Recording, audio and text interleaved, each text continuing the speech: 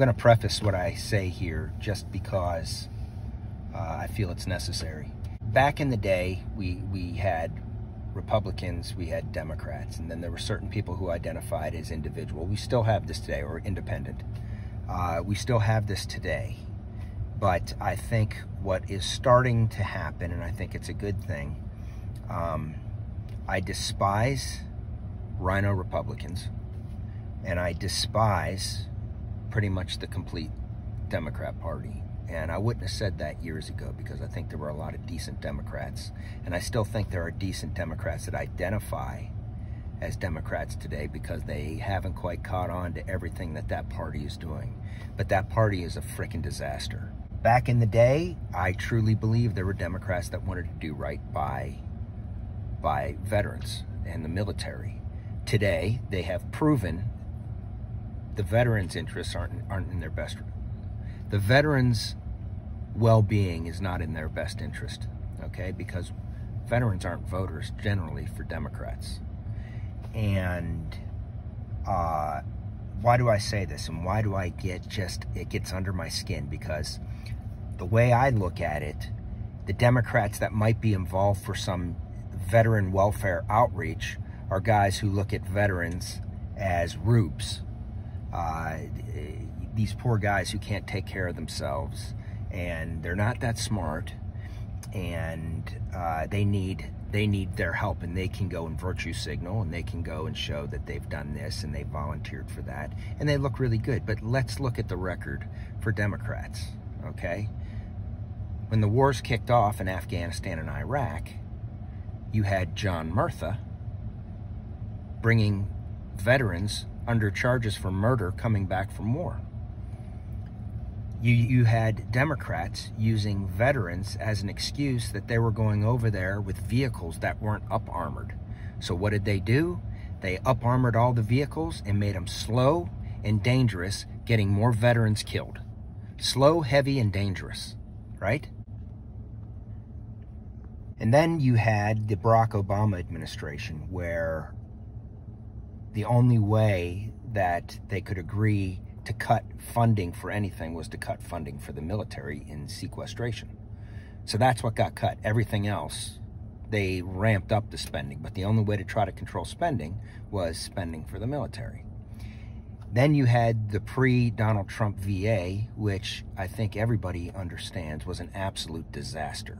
An absolute disaster, where it came out that you had government employees, primarily liberal government employees, that were stating they were seeing veterans when they weren't. So they would go on a list, and then they would say, we saw these veterans here, and those veterans were still waiting to come in and get care, and they were putting themselves in for bonus. I'm talking about the federal workers. They'd put themselves in for bonuses while you had veterans committing suicide, waiting to see either mental health professionals or even just going to see a doctor at the VA.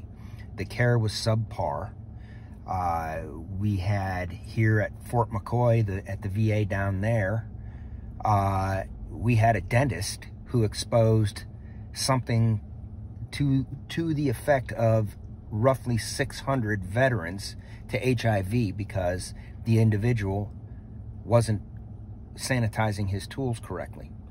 And it just really, really irks me, because anytime I think of Democrats trying to do something for veterans, it's all based off of emotion instead of substance.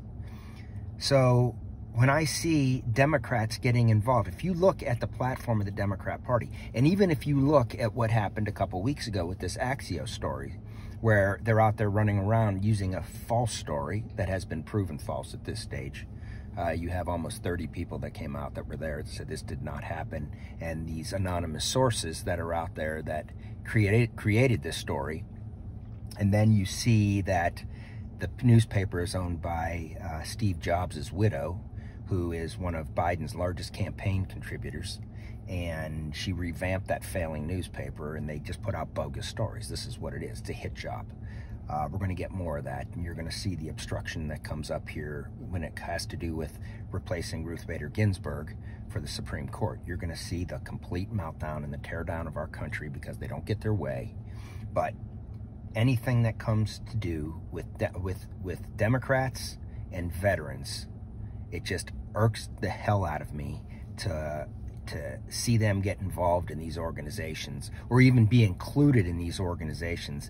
They're not bringing anything to the table except they're buffeting their resume, and they can maybe feel good about themselves that they're helping the poor rubes who signed up to go and be in the military that aren't that bright.